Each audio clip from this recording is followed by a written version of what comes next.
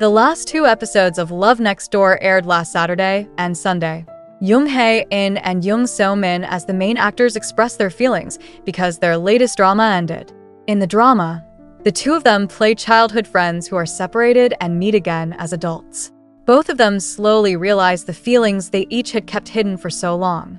As a viewer who enjoyed the drama, it feels sad that this drama will end, said Jung Hae In as reported by OSCN via Naver, Thursday, October 3rd. He revealed that he had many similarities with Choi Sung-hyo, the character played by Jung Hae In. So he felt there were many things he could understand when playing this role. This will be remembered as a project that I enjoyed so much that I wanted to go to the shooting location every day, said Jung Hae In. Playing Choi Sung-hyo allowed me to grow and learn once again. Jung So Min also voiced her feelings as her latest drama ended. She stated that she would never forget Love Next Door. I still can't believe that filming is finished, and I think that's because I never really forgot Love Next Door in my heart. Not only that, Korean actress Jung So Min responded to rumors of her dating Jung Hae In. During the broadcast of the drama Korea Love Next Door, it was rumored that the two of them were dating.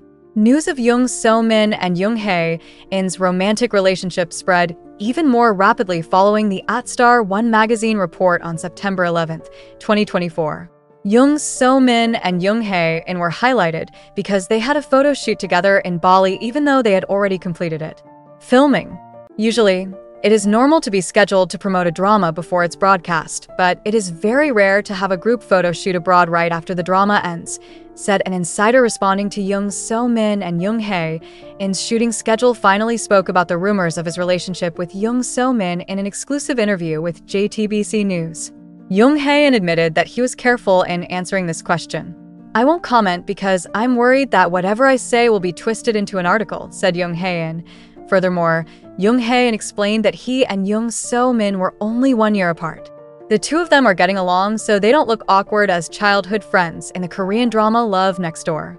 Meanwhile, Jung So Min, in an interview conducted on Tuesday, October 8, 2024, Jung So Min responded to Jung Hae In's answer regarding their dating rumors. Jung So Min can understand the answer from her co-star who refused to comment on this matter. "I understand because I can see why he answered no comment." Jung So Min also feels that the dating rumors are a form of praise for her acting skills with Jung Hae In as a lover. "I'm happy that people saw our chemistry was better than I expected," he explained. What do you think? Comment below.